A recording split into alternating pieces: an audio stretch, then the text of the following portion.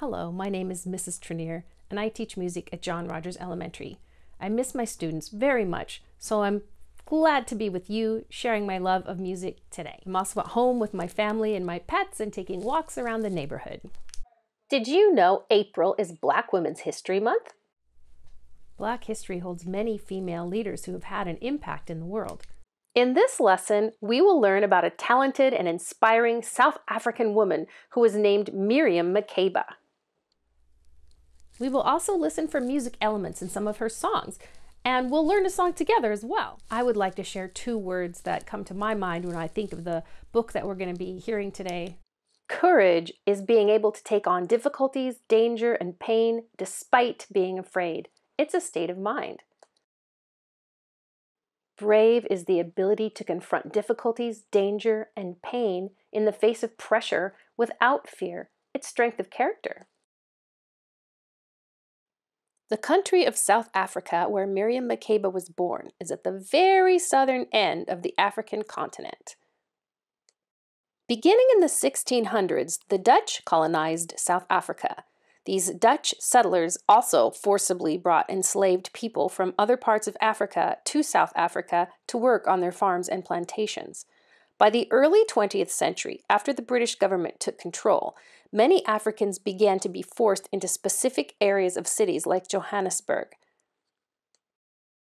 These areas were called townships. They were economically disadvantaged areas with few resources. As the all-white South African government passed ever harsher laws restricting the rights of the people in the townships, the people rose up in protest. Music was an important outlet for people to express their struggles and call out for justice.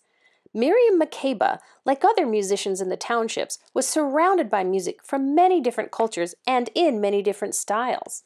From this, she created songs that blended traditional African musical styles with Western styles of music like jazz, and created a new South African musical style, often called Afropop. Here are some words to think about for Mama Africa. Apartheid, a former South African system of racial segregation that gave all the political power to the white minority. It meant separateness. Appeal, asking for help from others, usually someone with power. Nightingale, a small bird with a beautiful song. Protest songs, songs that call out against something that people believe is wrong. Now we're ready for our book. We'll start by hearing a little bit of one of Miriam's most famous songs, Pata Pata.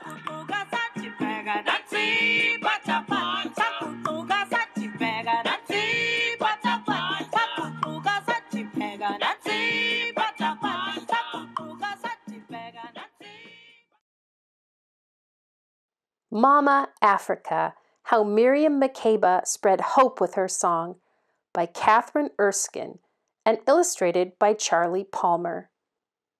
Miriam sang as soon as she could talk and danced as soon as she could walk. She sang folk songs as her mother played the drums. She sang pop songs for her brother and his friends. She sang hymns with her sisters in the Sunday school choir. Music gets deep inside me and starts to shake things up, she said. And from deep inside, Miriam began to shake up the world. At church, her choir teacher tells Miriam she is free to sing out. But out in the world, Miriam is not free. Unless people have white skin, they are not free. Police raid their homes, sometimes they are arrested, sometimes they never return. To the bosses, the white people who rule South Africa, Miriam's people are just Bantus. Bantus, as if all people with darker skin were the same. Miriam knows better. They are Xhosa, Ndebele, Zulu, Swazi, Tswana, and so many more. They each have their own songs and languages and histories, but they do have one thing in common. The bosses take away their freedom. So they are all Miriam's people. They have one another, and they will not live this way forever. Umoya, she sings, spirit. Listen as I play a short piece of a recording of Miriam singing Umoya. How is she using her voice? What instruments do you hear? And what kind of mood or feeling does this song give you? In a world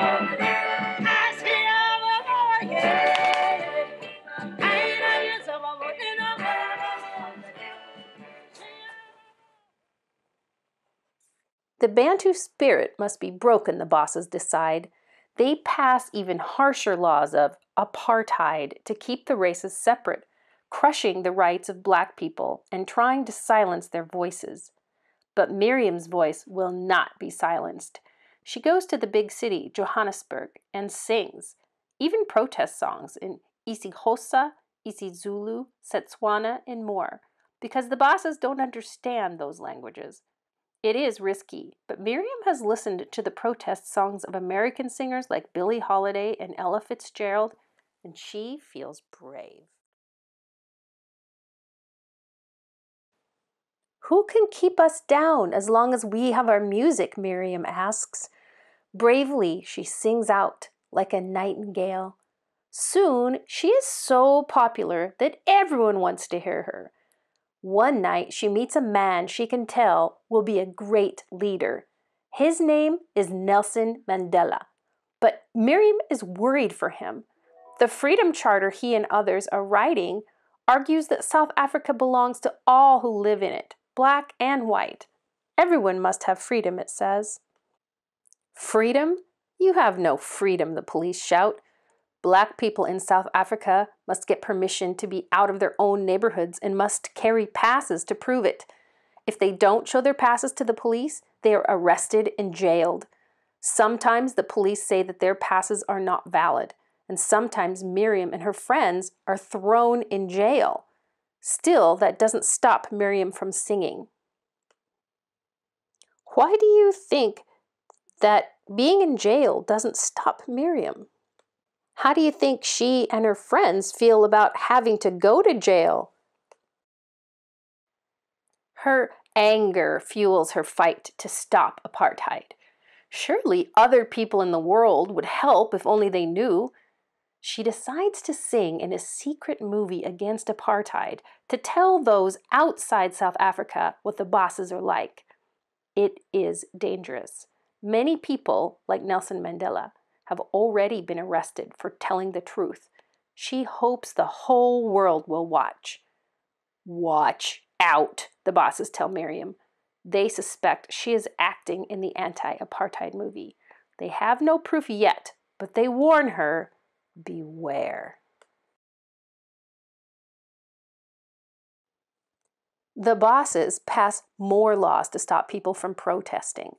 They arrest thousands and kill many. 2 of Miriam's uncles are killed in the struggle for freedom.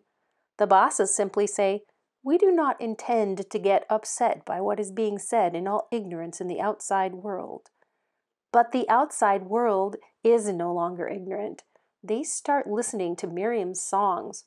She sings to her people to be brave, Jolinkomo. She sings of police raids, Kaluweza. She sings of her people being jailed, Lakutshona Ilanga. She sends them strength with her song. Listen as Miriam tells people about what the song Kaluweza means, and listen to how her voice sounds as she sings it. Kauleza is a South African song. It comes from the townships, locations, reservations, whichever, near the cities of South Africa, where all the black South Africans live. The children shout from the streets as they see police cars coming to raid their homes for one thing or another. They say, "Kauleza, mama," which simply means, "Hurry, mama, please. Please don't let them catch you." Kauleza mama, kauleza mama, kauleza mama, kauleza mama, kauleza mama, sheshi sabo. Naga mapoisa zongene ndini mama, bati kauleza mama. Her song becomes so strong that she is invited to the United Nations to speak about South Africa. From this stage, she can tell the whole world. The whole world is listening. Miriam feels very small in the giant building. Her voice is small too, like a nightingale's. But as she thinks about her mother, her family, her people, she finds strength. Here's Miriam's words to the United Nations. I appeal to you, and through you to all the countries of the world, to do everything you can to stop the coming tragedy. She thinks about Nelson Mandela, who can lead her people to freedom, and her voice gets stronger. I appeal to you to save the lives of our leaders, to empty the prisons of all those who should never have been there. As she speaks, her voice grows louder and louder, larger and larger, until it fills the huge chamber and spills into the ocean and wraps around the world. Her voice is like the roar of a lion, a mother lion of South Africa, Mama Africa. The author compares Miriam to a nightingale at the beginning of her speech and to a lion at the end of her speech. In what way is she like a nightingale? And in what way was she like a lion? How is she being courageous or brave or both?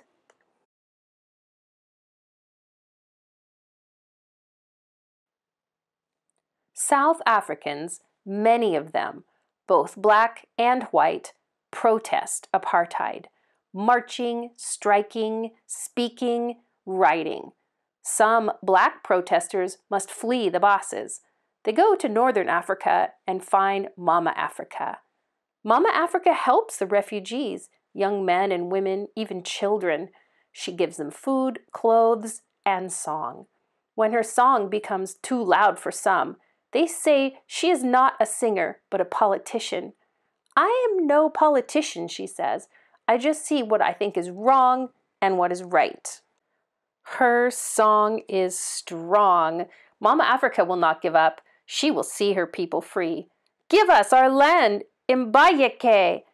Voices everywhere grow so loud that the bosses have to listen. They are losing allies, money, and power. Apartheid is crumbling.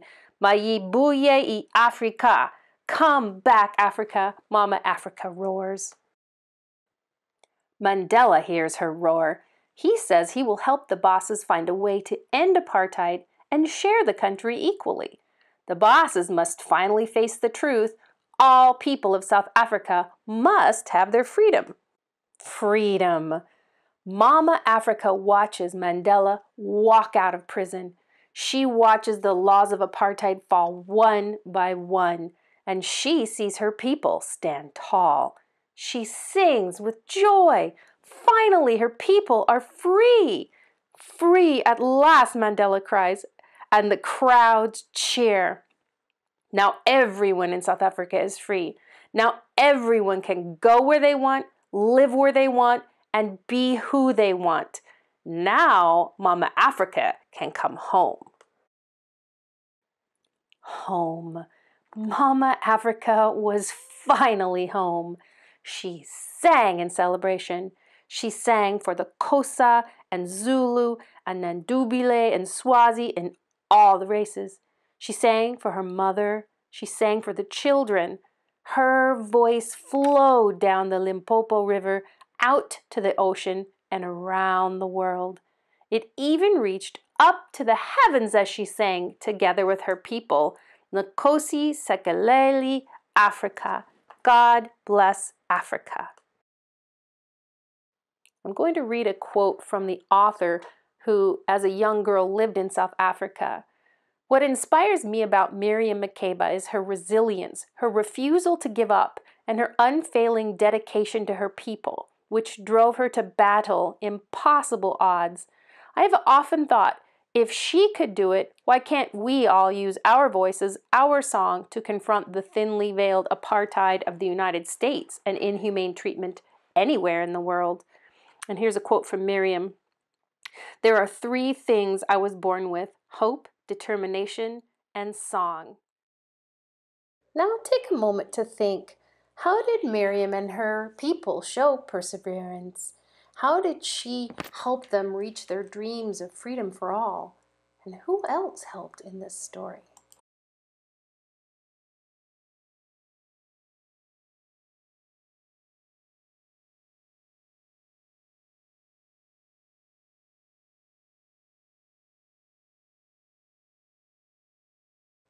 Do you remember the song that Miriam sang at the end of the book, Nkosi Sikelel' Africa, when she was celebrating with her people?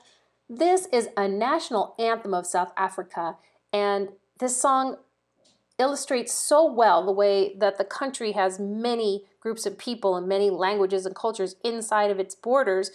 You will notice when we look at the lyrics that part of the lyrics are in Xhosa, in the Xhosa language, and part of the lyrics are in the Zulu language. Now we're going to listen to Miriam sing it with a group of musicians.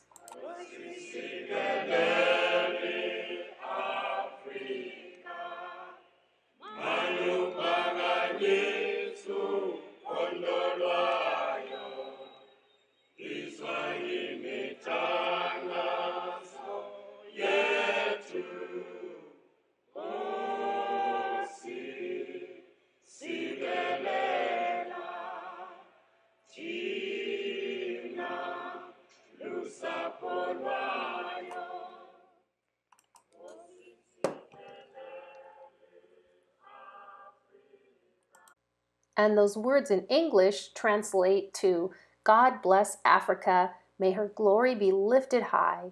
Hear our prayers, bless us, your children. Let's try speaking the words. Let's start with the words in the Xhosa language. I will speak a line and you speak it back again with me. Nkosi Sikelel' Africa. Say it with me. Nkosi Sikelel' Africa. Second line. Malupaganiswu. Say that with me. Malupaganiswu. Let's say that second line again. Malupaganiswu. The line after that is Upandolwayo. Say that with me. Upandolwayo. Let's try all three lines together slowly. Nkosi Sikelel' Africa. Malupaganiswu Upandolwayo. And now let's try the section in the Zulu language. One thing to notice is that the words in Zulu that are written with a TH don't sound like the English pronunciation of TH, which is usually th. They sound more like just a T by itself. Let's try that first line. I'll speak it, then you speak it with me. Izwa imitanda zoyetu. Let's try it together. Yizwa imitanda zoyetu. And then the second and third lines kind of go together. So let's try those slowly. I'll speak it first. Nkosi Sikelel' Tina Lusapolwayo. Try it with me. Nkosi Sikelel' Tina Lusapolwayo. Sometimes when I'm learning a new song, I just like to try singing along to the music best that I can. Since I'm learning this song just like you are, I'm gonna sing along with Miriam, and you can try listening or singing along if you know this. I want you to listen to see if you can hear any words that repeat. Let's try it.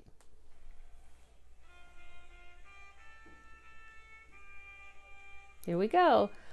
Nkosi Sikelel' Africa. Malupaganiswu Upandolwayo.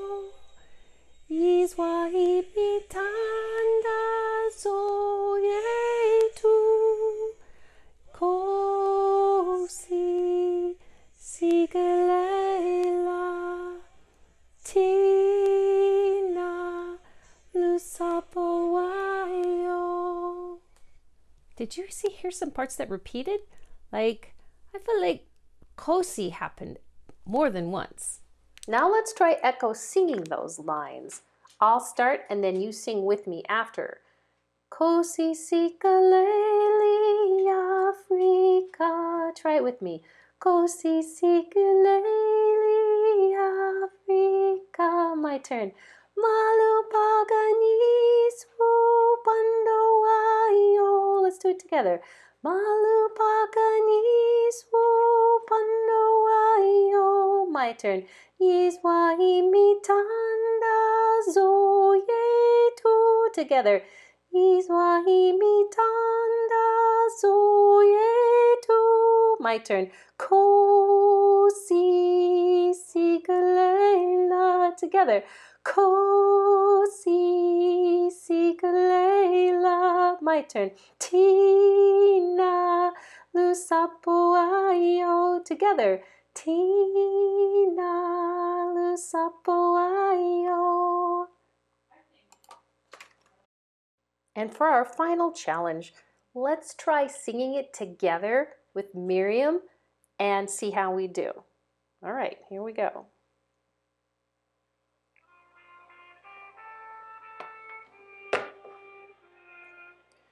Kosisikeleli Afrika, Malupagani Pandowayo, Yizwagi mitanda zoyetu, Kosi sikalela, Tina usapuayo.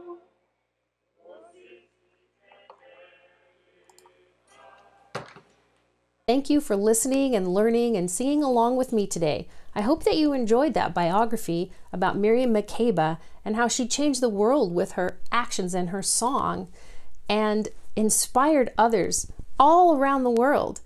Remember, music connects us to people all around the world, and it can change the world. I hope that this story inspires you to keep trying and never give up on the things that you dream of. Bye for now.